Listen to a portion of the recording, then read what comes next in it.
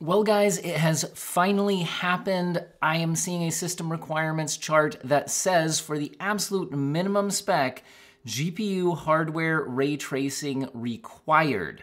Now, that's pretty new. We've seen some games that pretty much force ray tracing all the time, but there's always been a software fallback. We've seen this in like Avatar Frontiers of Pandora, Star Wars Outlaws, and even on some Unreal Engine 5 games, have Lumen on at all times, which is a type of ray tracing, but it has a software mode so it can run on graphics cards that don't have hardware ray tracing.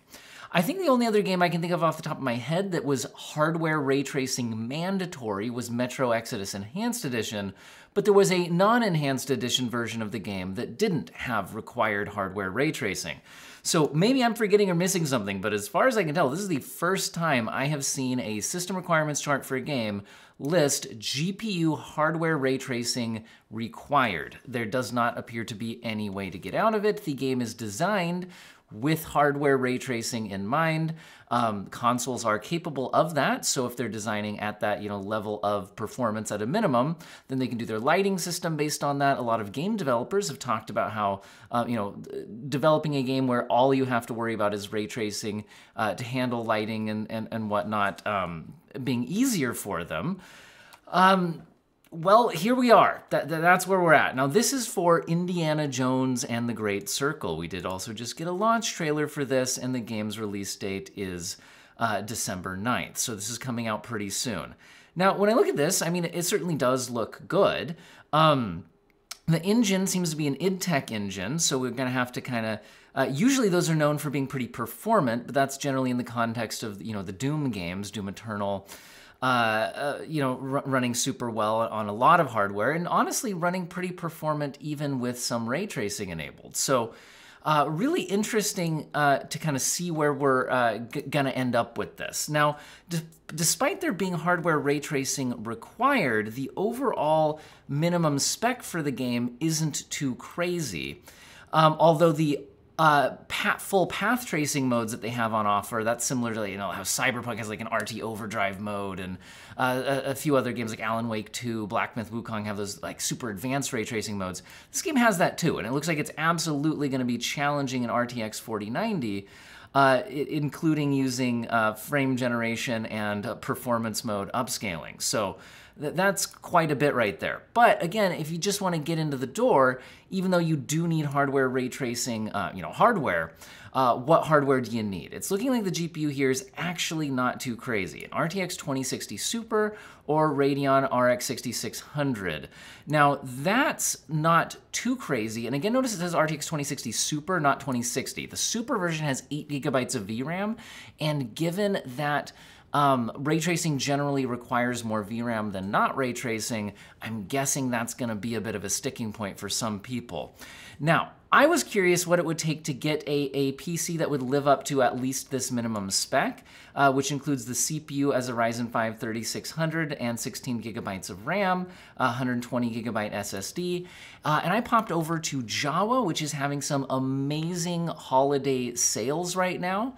And I found a 5600G RTX 2060 Super-based gaming PC, all put together, ready to go with the 16 gigabytes of RAM and all that, for as low as $650. Or if you don't need to upgrade the full system, I could find an RTX 2070, which is slightly better, very similar to the 2060 Super, as low as $200. Now, this is a great way to go because, for example, if I tried to buy a new NVIDIA GPU right now around the $200 mark, the lowest price I can find new is an RTX 3050 8 gigabyte at around $220.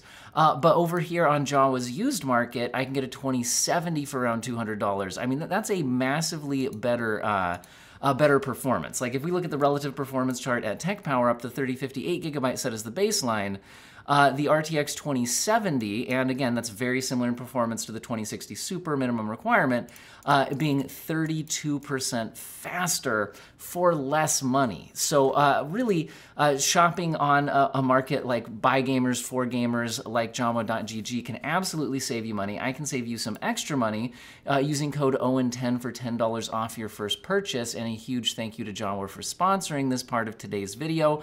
Don't forget to check out their Cyber Week deals that are still up, gift ideas at all variety of price range, a whole bunch of fully built PCs, and you can also trade in your old hardware, CPUs and GPUs, to get instant offers from Jawa to get some quick holiday cash, or you can list it yourself, set your own price.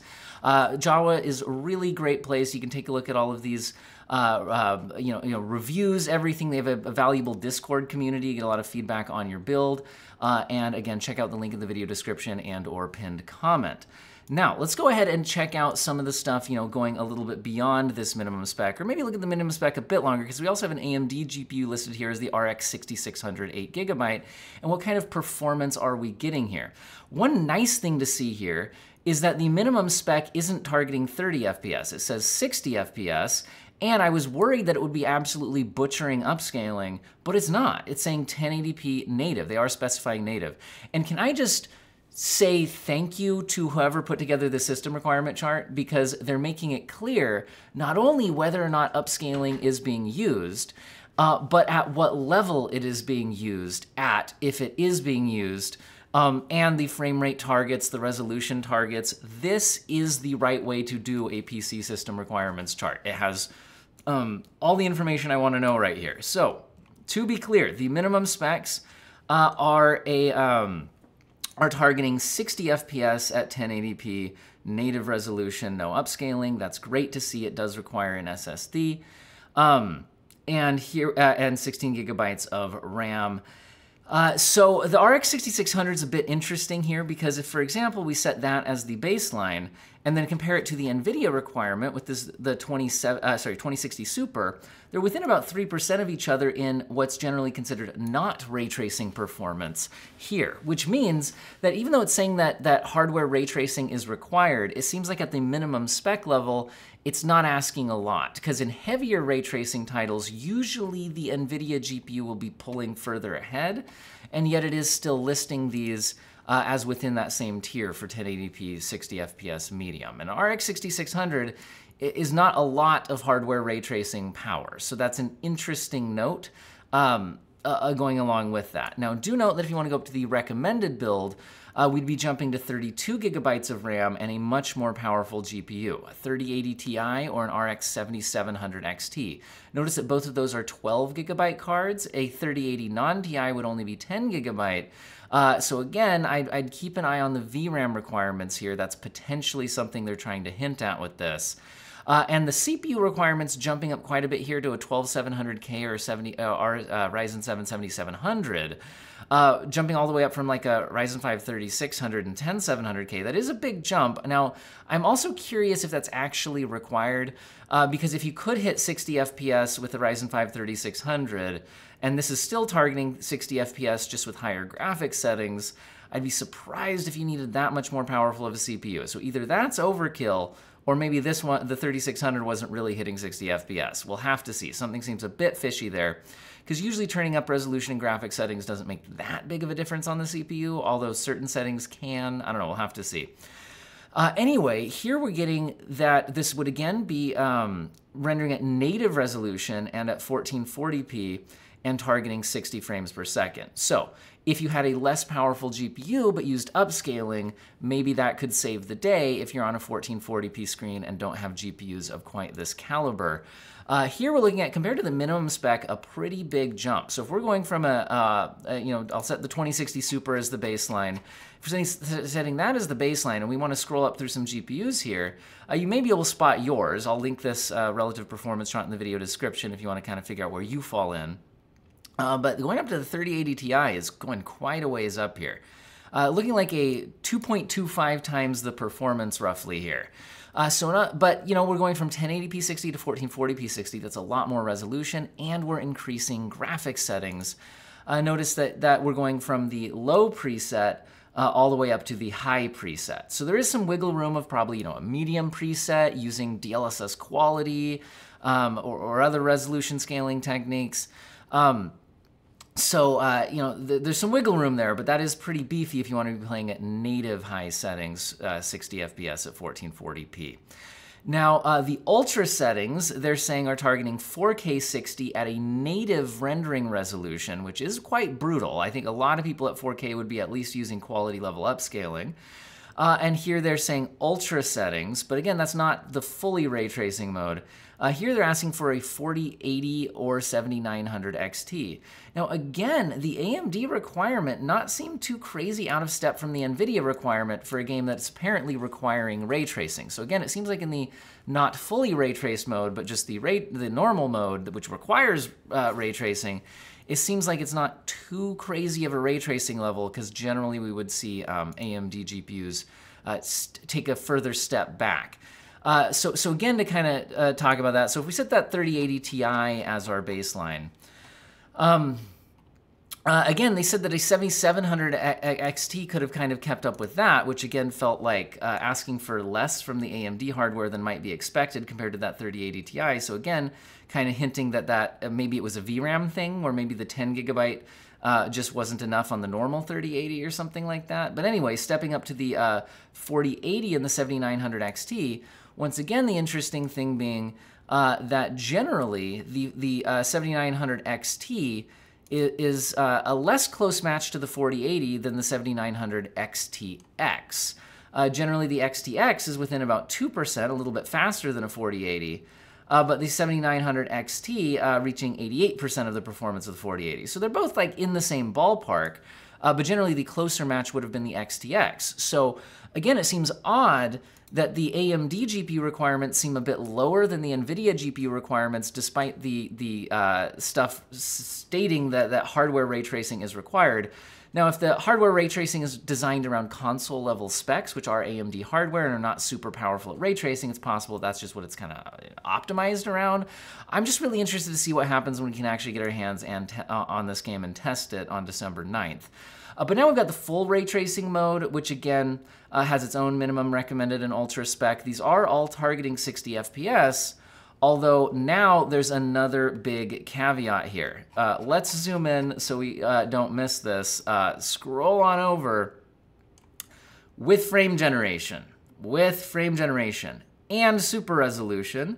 Now, depending on the resolution target here, they are using reasonable super resolution targets. I wouldn't love upscaling at 1080p, but using quality upscaling is a lot better than if they were trying to go to performance mode. When they're doing their 1440p recommendation, they are using balanced mode upscaling. Again, I'd probably prefer quality, but if we're going for a full-on path tracing mode, we generally need more aggressive upscaling.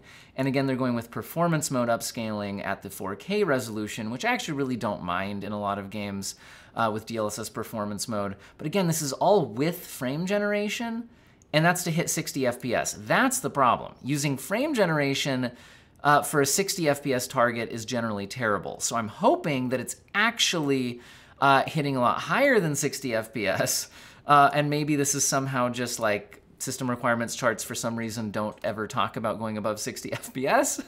I don't know, because that's a little bit scary there. Now, what kind of GPUs are we needing to hit that?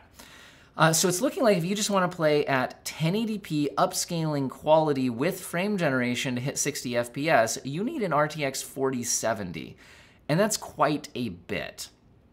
The CPUs are back down to a Ryzen 5 3600 again, so again, seeing the CPU scale like this, I have my doubts on whether that's actually necessary, because the frame rate target doesn't go up as we do this.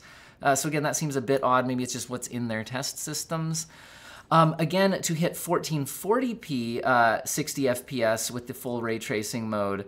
By the way, the low one, this was with graphics preset low. This is now moving up to high. It's from the 4070 to here. So we're also increasing the graphics preset and then also kicking on the full ray tracing mode. Anyway, this looks incredibly demanding. The 4080 is going for 1440p 60 FPS with balanced upscaling and frame generation. to hit the high settings plus the full RT mode. And then if you want to be playing at 4K with the full RT mode, you're going to be DLSS performance with frame generation on an RTX 4090. So I'm hoping that those full RT requirements are a bit overstated, especially in regards to DLSS 3 frame generation. I'm hoping maybe they're just emphasizing that frame generation's available. If you're really needing it just to hit 60 FPS on that hardware, this is gonna be an unusable mode until we maybe get the 5090 or something like that. But if you're actually getting more like 50 FPS without frame generation, and then like the frame gen kind of pushes you past that, that's a little more reasonable. So this game, I think, is definitely going to need some benchmarking when it comes out. Let me know if you guys are interested in that. And again, don't forget to fund your holiday shopping, by selling your old GPU at Jawa, or get that extra holiday cash, checking out their builds. Check out all the holiday sales throughout December, and don't forget I can get you $10 off your first purchase using code OWEN10. And I hope all of you have an excellent day.